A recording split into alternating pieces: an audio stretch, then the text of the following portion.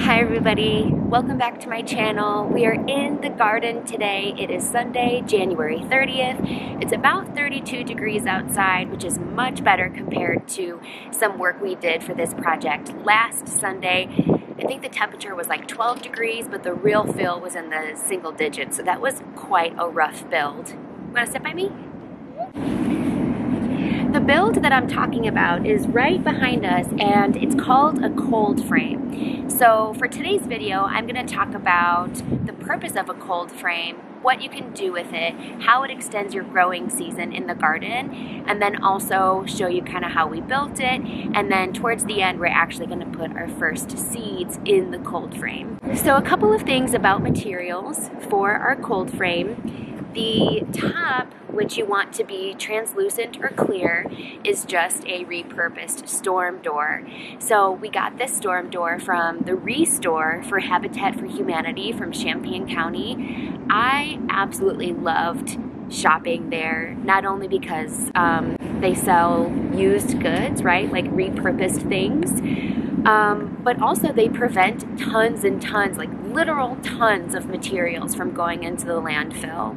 And then of course all the profits that they make are used to help build houses for our community members in need. What was also really cool is that they offered me a teacher discount, so yay. The door was originally $20 and I got 15% off, so that was pretty cool. We ended up finding a storm door that is 35.5 inches by 80 inches, so that serves as the top of our cold frame. So we loosely based our build off of a plan found in this book. This book has been amazing. It's called The Year-Round Vegetable Gardener, and the author's name is Niki Jabbour. And so her husband actually has built her many cold frames, and they include their build in the appendix. So we loosely based our build off of what was available in the appendix of this book. The only difference is that their top, their clear translucent top, is made out of, I don't know if I'm saying this right either, Lexan twin wall polycarbonate. So it's a different type of material. They suggest that it's stronger, and because it has twin walls, it's able to retain heat more efficiently.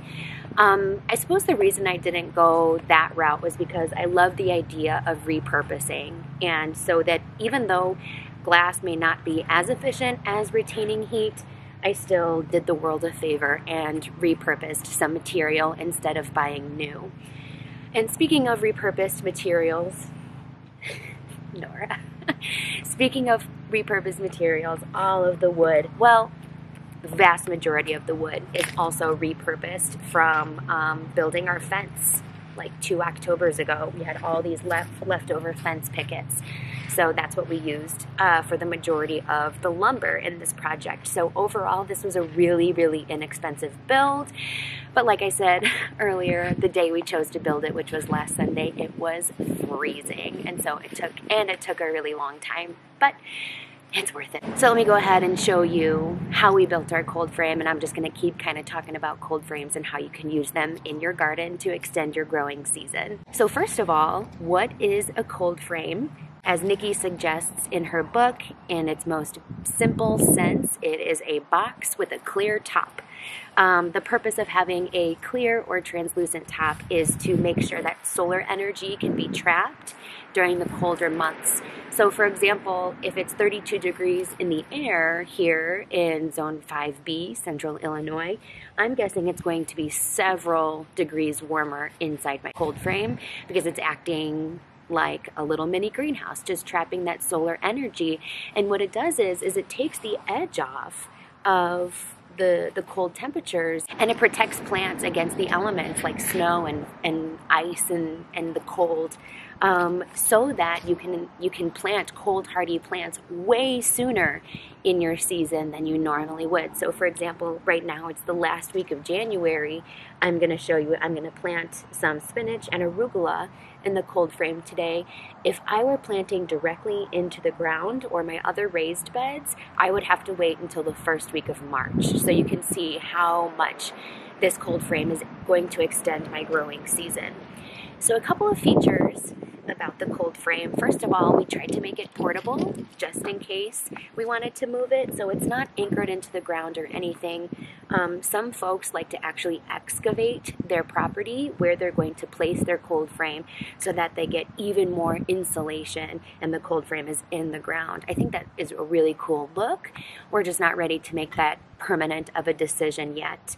You definitely want to make sure that your cold frame is south facing, so that's this way for us. It's early mid-afternoon, so the sun is over here, and in the winter time the sun just kind of comes just above the horizon and sets over here. So by facing it south and having the incline over here about 3 inches taller in the back than in the front, it really makes it more efficient for trapping that solar energy and warming up what's inside the frame. Another feature you want to consider if you're building a cold frame is you want to make sure you can vent it properly.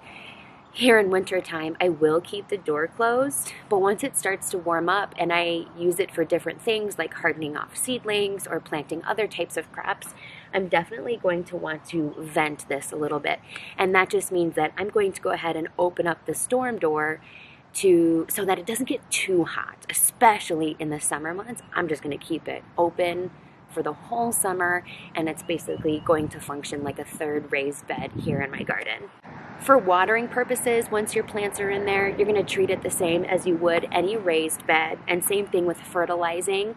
This is all fresh garden soil, never been used. The nutrients have never been taxed yet, so everything in here is good to go. But I'm thinking maybe at the end of the season, I'll refresh the nutrients by adding some compost in there. I'm gonna treat pests and disease, knock on wood, if I get any, like normal. I'll just keep a close eye. For me, this season, that's definitely a goal of mine, is to try to stay on top of controlling pests and diseases before they get out of control.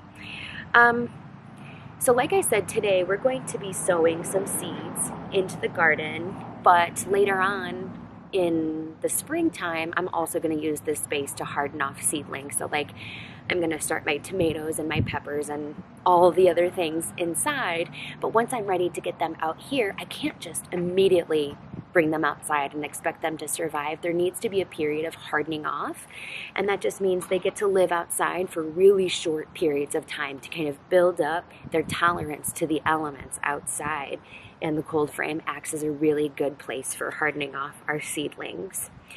The seeds I'm going to be direct sowing today include greens, so we're looking at some spinach and some arugula. And according to Niki's book, I could also do carrots.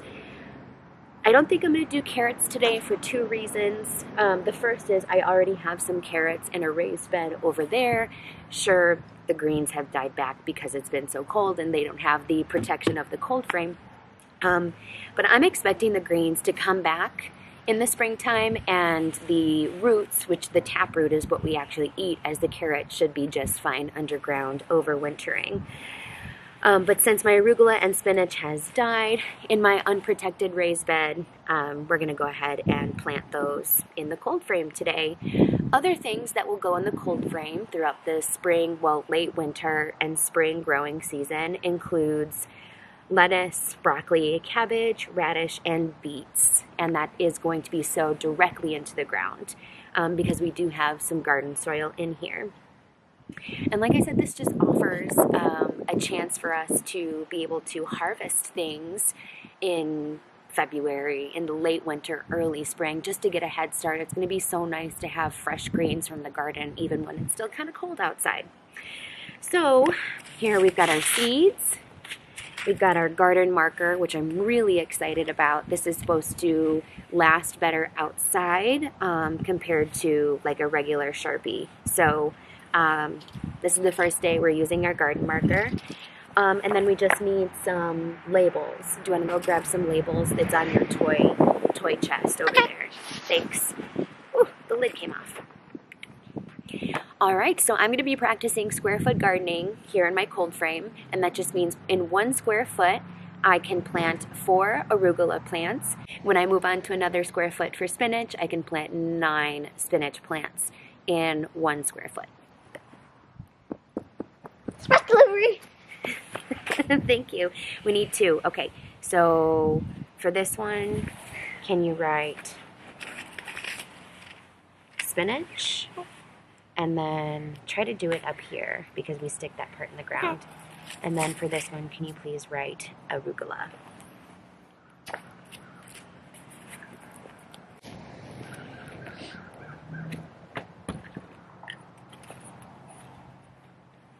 Good, Mom. All right, good job. Now what the other one should say? Spinach and arugula. Oh, it smells so good. What smells so good? The soil. It's a little bit frozen in here, but still nothing compared to like the ground itself. Here's the Labels. labels Let me see. for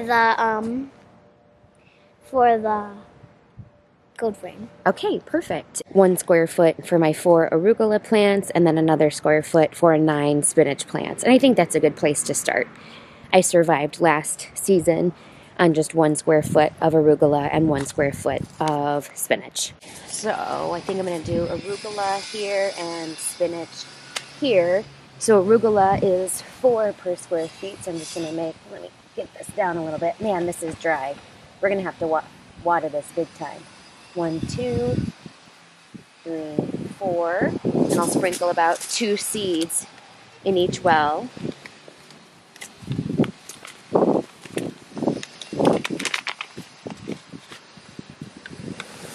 Oh, those are baby seeds. Oh, those are so tiny. Okay, so I'm going to have to be careful here. 1, 2. 1, 2. How many are you 1, planting 2. in each? 1, 2. I'm going to do 2.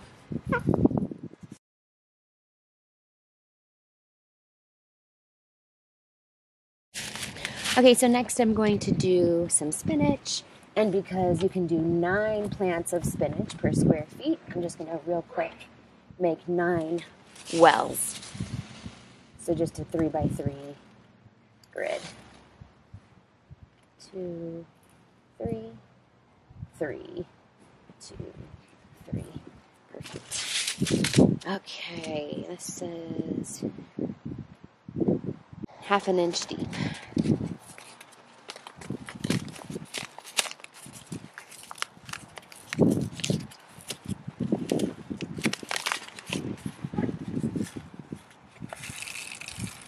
And I'm also going to do 2 per cell to increase the chances of at least having 1 germinate per cell. And then worst case scenario, if both germinate, I just have to, the process is called thinning.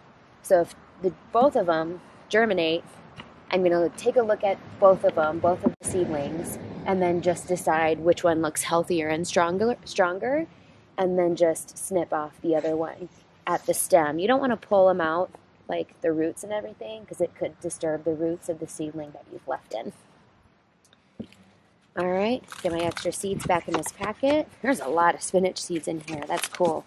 Maybe I'll end up doing more square feet than I expected. I'm going to cover up these holes. This garden soil is extremely dry. So even though our hose is turned off for the winter season, I still need to water.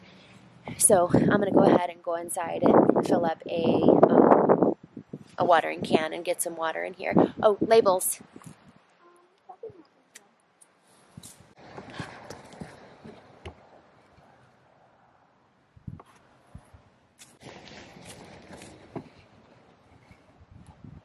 Okay, let's go fill up a watering container. So I'm just going to give it a spray first just to keep the seeds from being dislodged into their cells, because I strategically placed them based on the square foot gardening method. So this is just making sure those can settle in okay. All right, you want to give it a couple sprays? Yes. And then I dug up and filled up my watering can. That's okay, I will. So I'm just gonna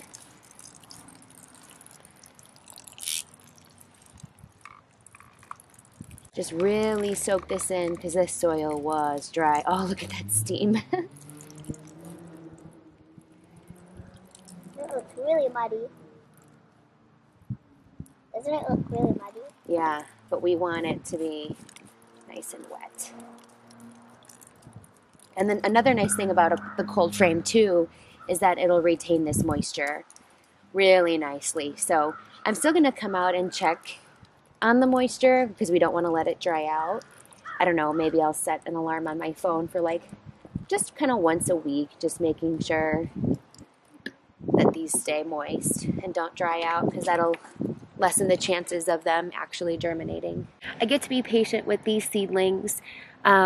Normally they would germinate or sprout in a couple of days if I were to plant them in like March. But because I'm planting them in the cold frame and they're dealing with the elements, it might take a little bit longer. So I just get to be patient, and that's okay. I got to be patient for those celery seeds. And as the seed packet promised, they germinated 3 weeks later.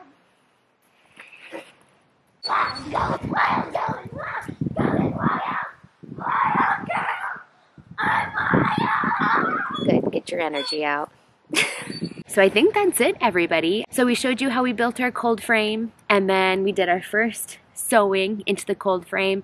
I'm gonna go ahead and I'll probably leave this watering can in here. There's still a little bit of water in it, and then once we get the door closed, it'll be insulated enough so hopefully it doesn't freeze. Just kind of make it easier for me next time when it's time to water. So let's get this closed up and let's get inside and watch some football. Thank you so much for watching this video. If you want to support my work, you can subscribe to my channel and share my videos to anyone who you think would be interested. Thank you so much. Have a great rest of your day. Bye. Come and say bye.